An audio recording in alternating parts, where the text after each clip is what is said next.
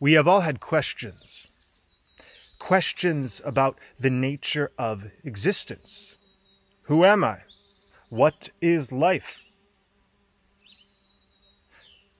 Why are my experiences the way they are?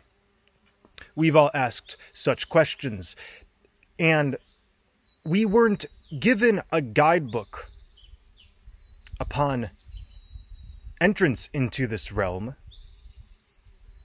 So when we ask these existential questions, it's as if we are longing to finally receive this guidebook that we weren't handed.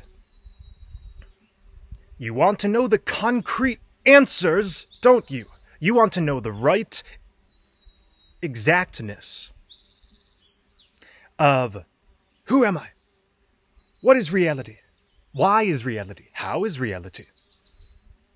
But I'm here to inform you that the answers don't lie in exactitudes, in concrete specification. Why?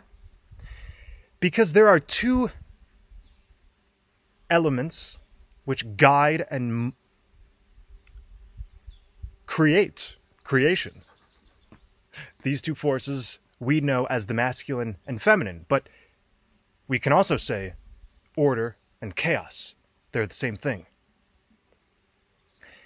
Now, when we're looking for the answer, like I just want to know, we are hoping for a hyper-ordered interpretation of experience or what have you. But there is a substrate which order springs from. That's chaos. And chaos is simply the mysteriousness that can't be concretely known, because the feminine, which is the force of chaos, must be felt. It is felt, and there is truth in that feeling, but it's not the kind of truth that you could write down in sentences, and that's that. And when we talk about re-remembering the long-lost ancient wisdom, we're really talking about reintegrating with this mystery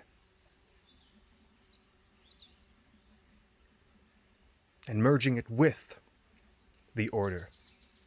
But remember, the feminine, the chaos, the mystery, the etherealness of all is the substrate. It's the base from which everything manifests from. Therefore, if we can't embrace the unknown, then we can't embrace true wisdom. And this pisses off one who is afraid of chaos within themselves, deems it to be too spacey or not exact enough. But we're already in a world which attempts to produce all of these concrete answers. This matrix is a reflection of what happens when you emphasize order above chaos. So things here are quite ordered, aren't they? I mean, there's lots of bureaucracies, there's governments, everything is in a grid formation, especially in cities And it's all about zoning and what's yours and what is the actuality, the objectiveness of it all. So we already have a reflection of what happens when we disregard chaos and just want to focus on order. It leads actually to tons of disruption. Tons of disruption and disconnection.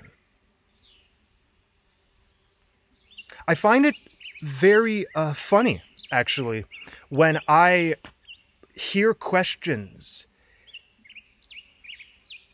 such as, who am I and what is this and blah blah blah, and who is she and why did I have to go through this?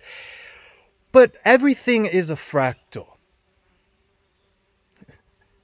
which means you can dive into infinite possibility of meaning in the interpretation of any moment, any event, any trauma, any interaction, any joyous occasion, etc.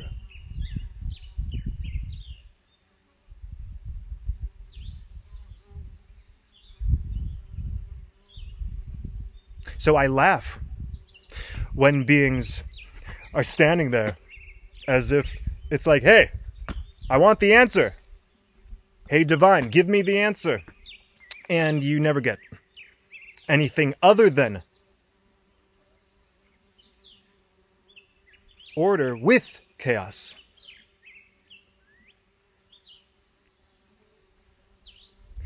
And this should not be misinterpreted as like, well, I didn't receive what's happening, because what's happening has nothing to do, once again, with just the side we call order. You already know everything is unpredictable. Everything is ever morphing and changing, and it's spontaneous, and we're kept on our toes. And this makes some souls quite upset because, well, how dare I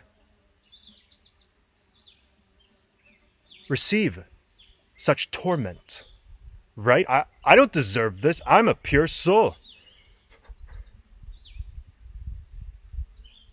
Well, then why would you experience torment, huh? It's everyone else. It's everything else.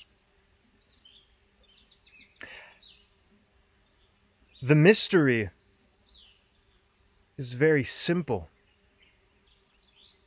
because the mystery is pure inspiration, which is a simple state. It's not complex. It's like, I'm inspired, okay. And it is this inspiration which is the notification of our connection. So many beings want to mull over all of these specifics, and the logical aspects of, well, what they see as the divine. And yet, the divine can't be analyzed in such a way without a piece of oneself being repressed and pushed into the abyss. After all, you can't let the chaos out. There are so many seekers who are looking for the right, correct answers, the correct way, wanting to get away from what's wrong and dirty.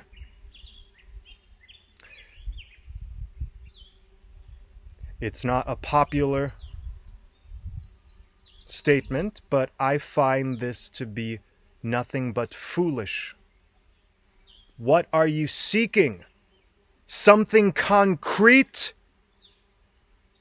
Did anybody ever inform you that it is your own aliveness, inspiration, and vitality which signifies your connection to the divine, and everything else is an extraneous detail? Don't you know that? And why don't you know that?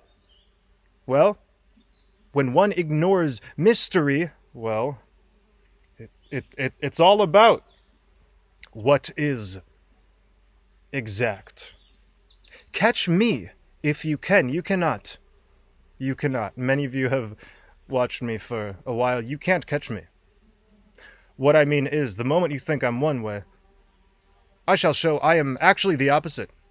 Why? Because order and chaos, when merged, it's like the two snakes of the caduceus.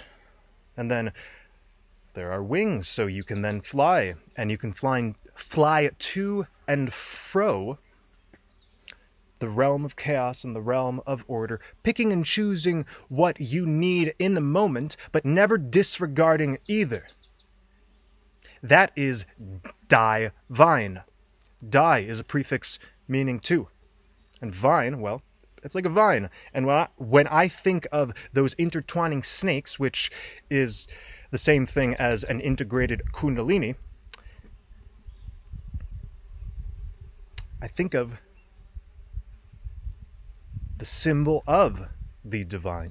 It's like, yes, it's the masculine and feminine. It's chaos and order coming together, weaving in and out of each other, maintained by an axis, which means now flight can occur. Flight from limitation.